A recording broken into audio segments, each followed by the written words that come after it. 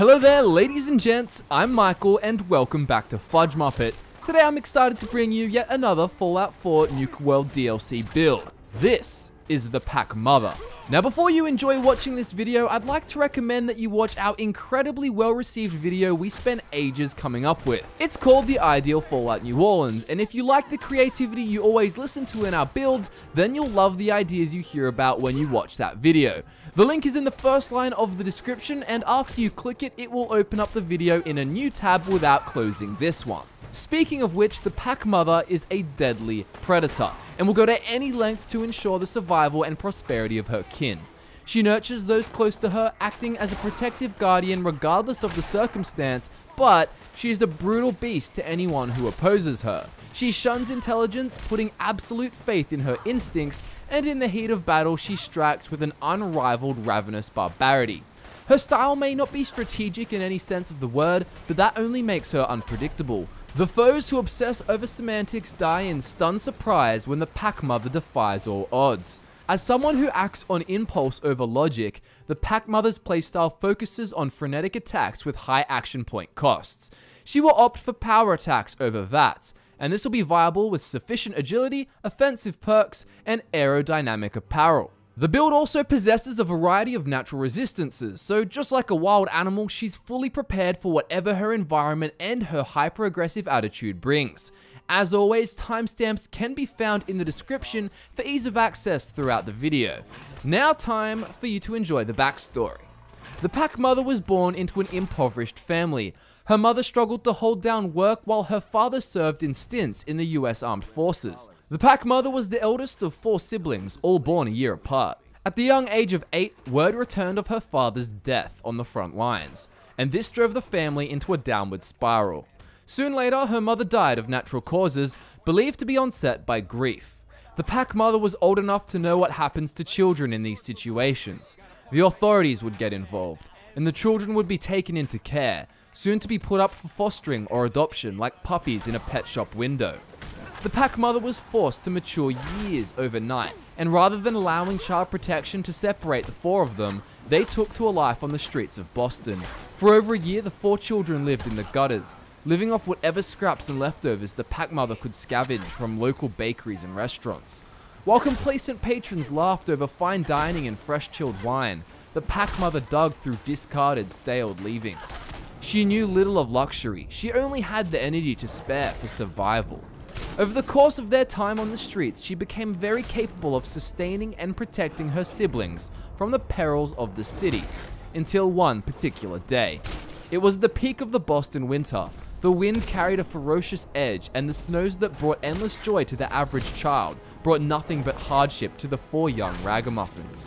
The Pack Mother was becoming desperate, struggling to find enough food to keep the 4 of them alive.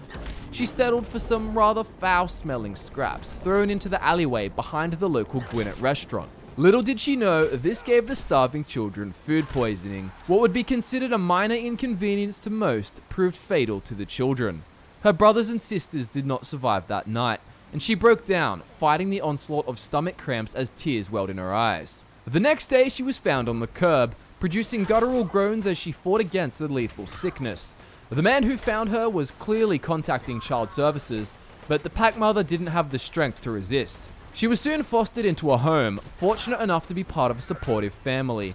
It took her many years to overcome the trauma of her childhood, but by the time she had the opportunity to enroll in high school, she'd turned her grief into a drive to learn. She always had a suspicion that it was no coincidence that the grief had caused her mother's death, and despite the pain, she didn't want to end up the same way. School was no breeze for the Pack Mother. She'd been significantly disadvantaged and had learned basic numeracy and literacy while her peers were dealing with algebra and Shakespeare. She persevered nevertheless. She decided she wanted to pursue law, specifically family law, so that she could strive to protect underprivileged children.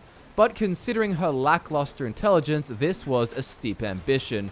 Though it took her twice as many years as most, she did in fact graduate with a degree in law, scraping passes against all odds. She was compelled by sheer will and determination. During her time studying, she met a bright-eyed young man who aspired to change the world. He had decided to defer from university to fight for his country. The Pack Mother endeared his passion and good heart, believing that he resembled her birth father, or what little she remembered of him. When he returned from service, they settled down together to raise a family. When Sean enters their lives, she feels a resurgence of the instincts and intuition she had attained from her childhood. They were painful memories, but the pack mother was resolute that she would let nothing come between her and the well-being of her family ever again.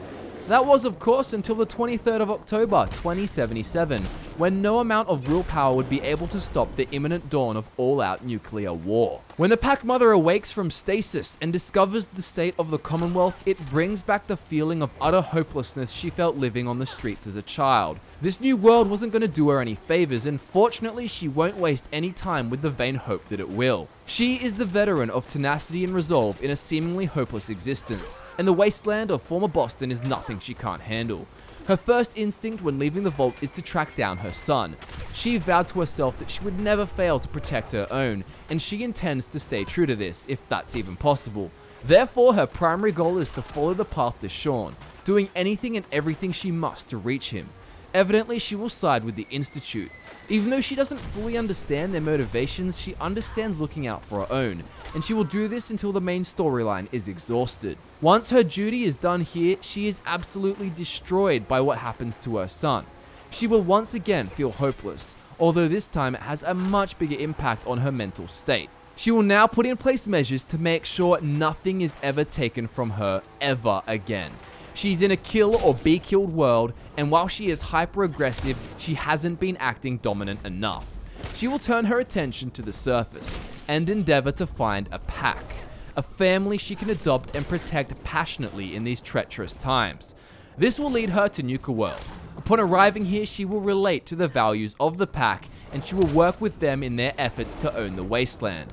The way the pack approach leadership with an internal hierarchy that emphasizes the importance of merit and strength appeals to the pack mother. She has a respect for the success of the predominantly female disciples faction, so she won't work in direct opposition to them. However, she perceives the operators similar to the wealthy restaurant patrons of her childhood, motivated solely by the acquisition of wealth, and she will therefore have no issue crushing them. We know that the pack mother is an adept in adversity, but how does this translate to her stats? When you venture out into the Commonwealth, the pack mother's start game special stats will be 10 strength, 1 perception, 7 endurance, 3 charisma, 1 intelligence, 5 agility, and 1 luck. The special book in Sean's room should be invested into charisma so that the pack mother can reap the rewards of the attack dog perk early on. First off though, we have 10 points of strength. Starvation wasn't the only danger of living day by day in the slums of inner Boston. Being one group of homeless kids in an enormous homeless population meant that it often descended into a primal competition of survival of the fittest. The pack mother and her siblings may have been younger than the rest, but she showed she was more than capable of warding off unwanted attention from the human vultures of the streets, driven to crime and cruelty as a result of desperation. It was only an inevitable bout of misfortune that beat them in the end, and she was strong enough to hang on and salvage her life. In a similar vein, the pack mother has 7 points of endurance, which when bolstered by 2 perk points and the endurance bobblehead will soon be up to 10. While the world may not have technically fallen to rubble until the bombs dropped in 2077, the pack mother had remained resilient, living without parental guidance in an urban wasteland. She proved her durability when food and fresh water was hard to come by, and predators lurked around every corner, and this was all before her 10th birthday. She had unknowingly prepared for the post-war lifestyle years before the other inhabitants of the Commonwealth. As a result, this maternal survivalist will rely heavily on her high strength and endurance to rise to the top of the pack. The pack mother isn't renowned for her alluring personality, but she does possess a certain primitive charm.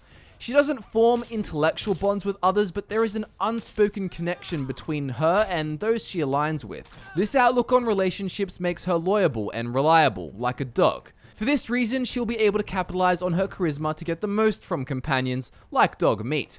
After acquiring the special book, you'll have 4 points of charisma to work with. You'll also be boasting a respectable 5 points of agility. So while she's not necessarily an expert of tactically identifying vulnerable body parts, her past has granted her an uncanny ability to act on impulses instantly.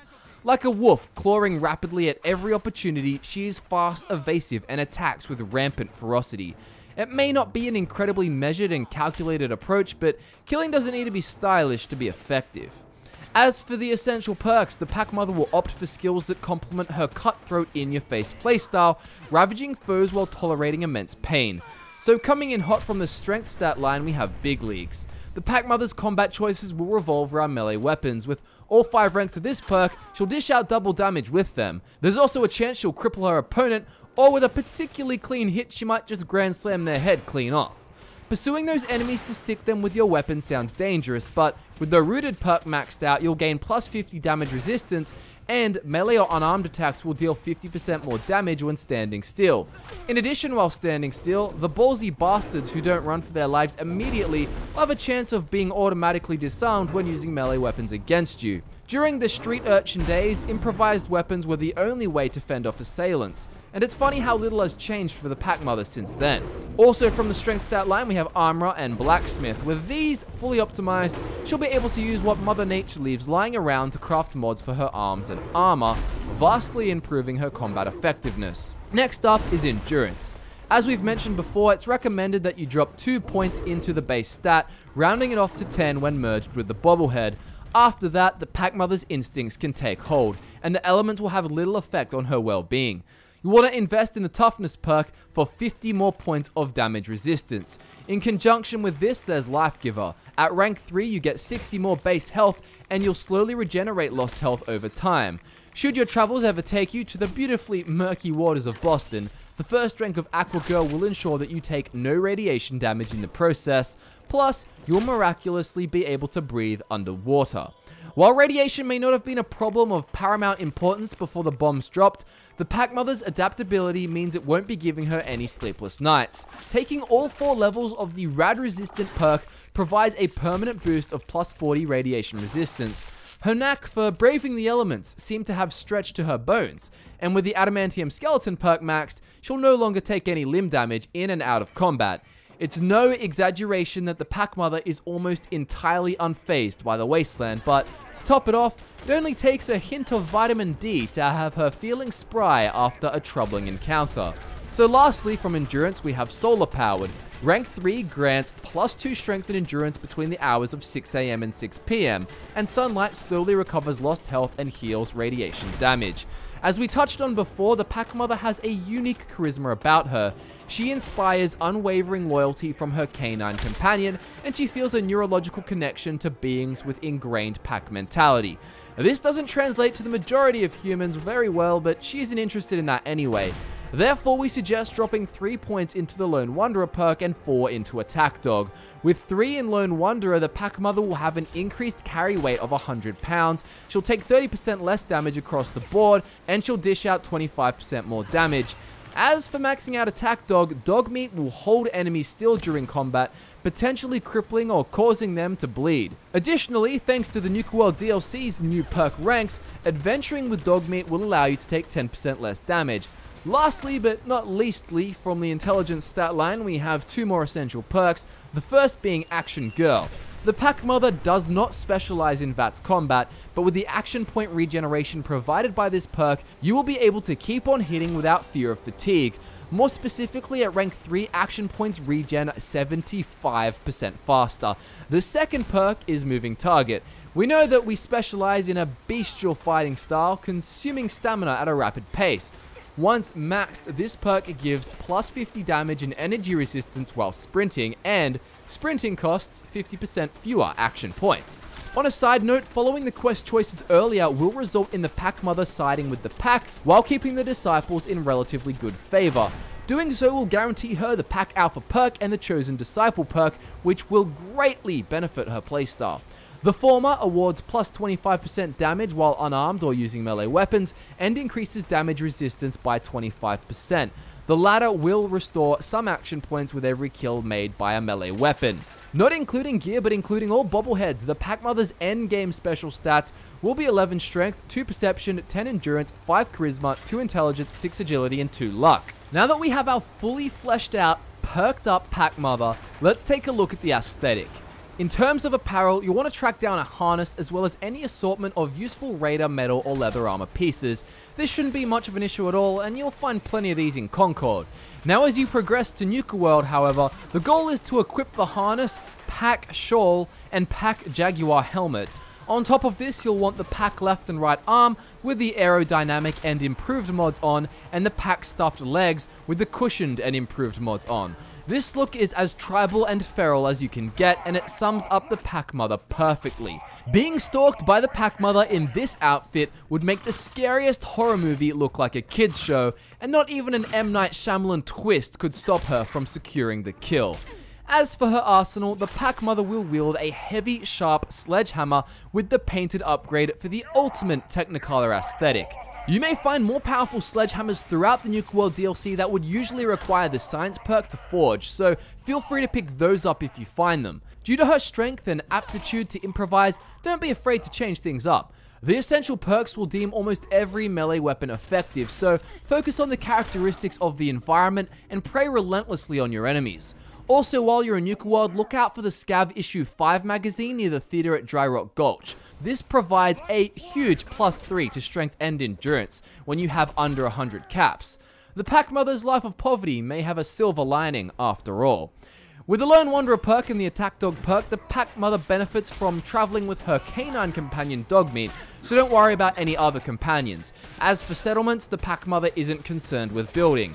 She's a scavenger and a killer, and will do what she needs to do so her clan can thrive.